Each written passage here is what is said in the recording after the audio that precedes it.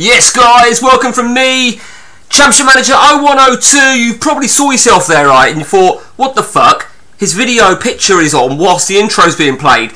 Truth be told, I ain't got a fucking clue how that happened. So, as you already know, I was going to be off the game for a bit. Last night gave us an unexpected slot to get a session in, and we did. It's been a while.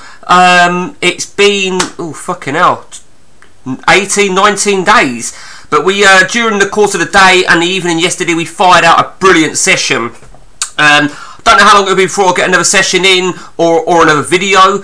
I did plan to stream yesterday, but that was all fucking me around. But it was a bizarre session yesterday because, firstly, we concluded season 25 on this epic of a Game On Heads Up Network game. Myself and Matt Collier-Brown. You can see right there, we haven't moved clubs since the last update. Literally, since the last update, this is where we are now. Is what we achieved yesterday during the course of yesterday. So I'm still River, Matt is Milan, but we have started the new season now. We learn things new every day, don't we, in CM? After all these years, I said at the start I didn't have a fucking clue about Argentina. Well, certainly learned a few things about Argentina. Let's start with me first then. In fact, no, fuck it. Let's start with Matt first. Matt, AC Milan. Matt has been building for the new season. Only a couple of players. I do think he's going to be looking at a job. But the most important thing for Matt, he clinched the title. I think he did it with like 3-4 games to spare. He did absolutely brilliant, Matt, and a huge congratulations to him. He put an end to the Inter Milan domestic dominance. Question was, could he do the same thing in the Champions League? With myself leaving Inter halfway through last season, it was an opportunity for Matt to just break the duck of Milan being in the shadow of Inter, as you can see there from the domestic side of things. In regards to the Champions League, it went like this. It was harsh for Matt. It was fucking harsh. Again, the dominance of Inter came to an end. Matt knocked them out in the semi-finals, and he was devastated in that final because prior to that final, the last game of the Italian season, he played Udinese and he thrashed them with a second string. So he was a little bit gutted, and I know if it was me, I'd be fucking furious. So that is where Matt is at. He got knocked out of the Italian Cup very early on. Inter Milan won the Italian Cup. So an interesting thing popped up with Italy yesterday. I think I know the answer, but I'm not 100% sure. So the season finished, right? Matt hasn't had the Champions League final yet. I should put that out. And Lazio, who finished 8th, were playing Udinese, who finished 9th. They were playing each other in a playoff. Now, we were trying to ascertain what the fuck's a playoff for. So I'm not quite familiar. Gary Johnson, I know you're familiar with Serie A, so you might be able to answer that. Why were they playing each other? My gut feeling was it was 8th place would get a Intertoto Cup or a European spot of some kind, so they had to have a playoff. They finished on level points, 8th and 9th, and both their games finished a draw, but not necessarily going to be based on them games, because one game was 1-1, one game was 3-3. Nevertheless, they finished on bang level points, and they played each other in a playoff. However, this is a fucking bizarre thing here, right? Is if it is to go to see who was going into Europe, I think it finished 0-0. Let's just have a look at Udinese quickly. In fact, I'll show you very quickly. Yeah, Serie A playoff. I don't know what it was for. So it finished 0-0. So then they had the Champions League, and Udinese then won the Champions League. So they're going to go into the Champions League this season anyway. So if it is for Europe, then it's irrelevant because Lazio will take it anyway. That being said, Lazio ended up winning that playoff. So I'm assuming Lazio go into Europe. I don't know if they're going to be in Europe yet. Oh, right. Okay, that answers that, don't it? Lazio have gone into the Intertoto. So, Matt, maybe that was it then. And had Udinese have won it, they'd have gone into the Intertoto. But Udinese are going to be in the Champions League anyway. I don't know. I'm not really so familiar with the playoff side of things. I mean, does it always work as a playoff if you want? Because somebody said this a few seasons ago when me and Matt could have finished on level points. It would have gone to a playoff if it was a result in an important place. So like the Championship or a Champions League spot or into Toto Cup or a relegation. I don't know. So Matt is all prepared then for the new season. He did buy this guy here. I did actually go. Did I go for him? Yeah, I did go for him. I think. I'm sure I went for him. No, it weren't. It was this guy. He brought 2 Australians, and we believe that is going to be the Harry Kewell regen. Just FYI, all the renames have gone now. At least for me, anyway. They've all gone. Will Matt still be here? I don't know, because you can see we're at the 9th because we're at the start of the new season. I think Matt's time in Italy's done. I think he'll be so fucking wound up with the way the Champions League went, he'll just want to get out of there. Over to me.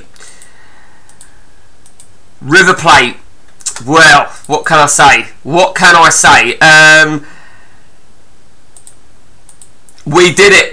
So you may recall we took over just after the closing stage had finished, and we won the we won the second closing stage as well. Now, Gary Johnson, again, sorry I always refer to you. You pointed out that the winner of the opening stage plays the winner of the closing stage. Is that right? Is that what you said? I couldn't find any evidence of that, and not just that, but that wouldn't apply surely because I've won them both.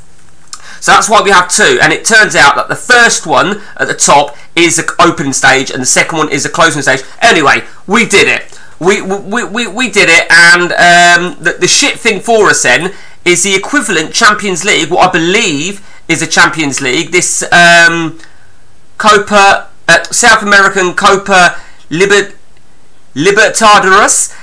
We got knocked out in the quarter-finals. To a fellow Argentine team.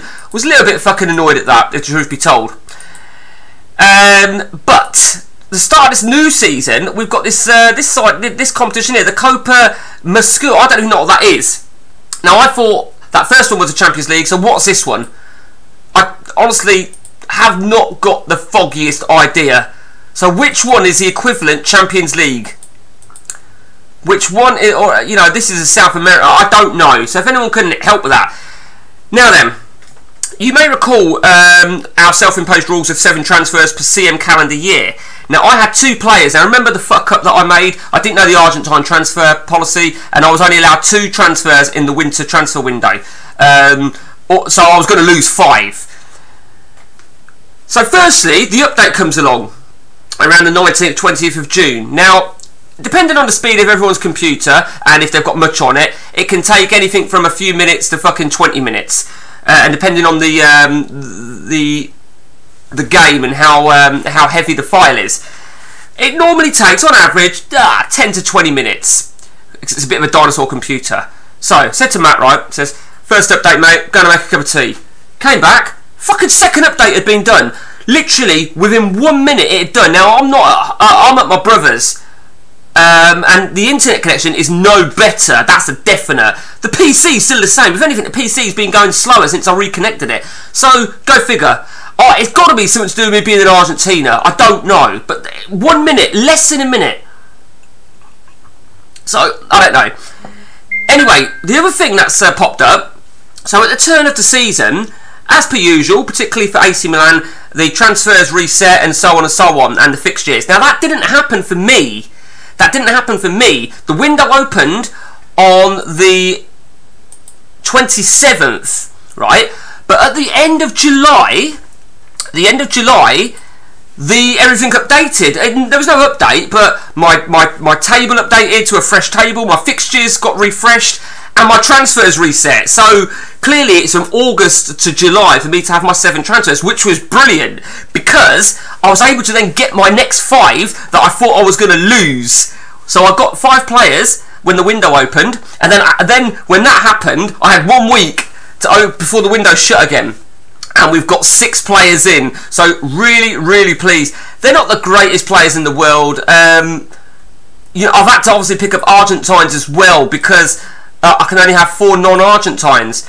I was pleased with. There was a couple of players I was very, very pleased with. I think it was actually last season. Right, so I told you about Cedric Jean. Did I show you him? Ex-Inter Milan. Very pleased with him. Nato. Very pleased with him. I did have an English centre-half come in that I didn't want to really fuck off, but then I managed to get this guy from Middlesbrough, so it was very, although this prick, right, did get a red card in that opening game for me. Yeah, he did get a red card because I have had one game. Now, this is a bizarre thing. Come back to that in a minute. Delgado, very good player. Montenegro, solid performer. And these were the two that I got. So, my things have reset. My fixtures have reset, as you can see. We're up to the first game. However, I did have a game to start the season off, which was this game here. Which was the first game of a cup that I was talking about, the first group game. So, as I said, if you know what that is, let me know, because I'm really, really intrigued. I don't know what's the Champions League. Gary, I know you said about it, and I couldn't quite work it out. I don't know how this all works out, I really don't. But nevertheless, will I be in Argentina during the season? Who knows? Let's have a quick look at the job page. There isn't much going about. Matt did look at Porto. Was it Porto? Porto's available. Benfica are available. They both had good money, but awful squads. And of course, I had a stint at Porto. I fucked if I'm going back there. I told them Portugal was shit.